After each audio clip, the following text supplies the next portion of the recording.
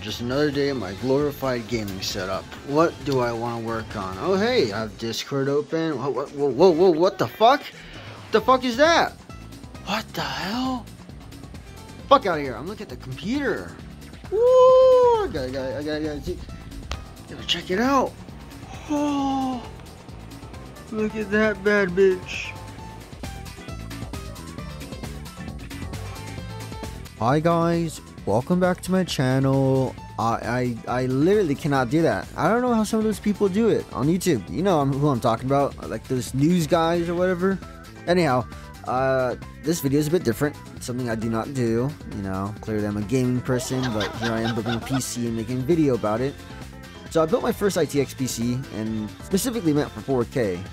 And I chose a bit of a strange parts, of course. But with good reason, of course. The intent of this PC is for couch gaming, and with friends and emulation. And of course some 4K solo gaming. You know we like to keep it classy. This will be a two-parter. In this video we'll be discussing the whys, the whats, and the hows for building the PC. So why don't we begin? Now these types of videos are not my go-to videos. Literally I play games and upload clips I thoroughly enjoyed. Does that sound familiar? It's like what every young boy does, except the YouTuber part. The parts I went for is the ROG Strix B660i, Arctic eSports 34 cooler, Corsair Vengeance DDR5 RAM 64GB, 5200 megatransfers, the Intel Arc A770, i5 13400F, and it's not on the screen yet, but the Corsair RM850X. I've pretty much said everything in the video, it being used for couch gaming, emulation, to the very parts itself. Since this is a new build to me, enjoy the clips I collapsed together, with the idea that hopefully I can create dialogue for the rest of the video.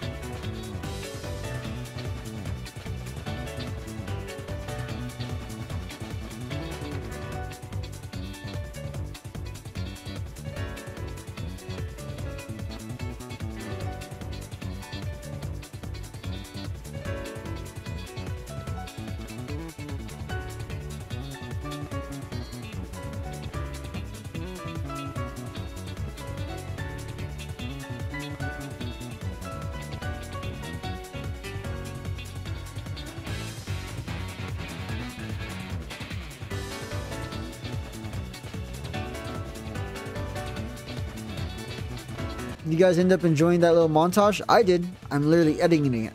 Anyhow, so I started stress testing it with Prime 95 for 16 minutes. So far the temps hit a high of 71, which, in my opinion, is pretty good. I also forgot to mention the tower that I used, which is a Thermaltake Tower 100 for ITX cases, as you can tell. I guess I'm going to show you some compilations of what I figured out while I was emulating, which, by the way, I can say for a fact, it can run every single console and emulation, even a Nintendo Switch, which I am so thanked to God for that. Anyways, enough talking, let's start showing, and thank you for enjoying today's video.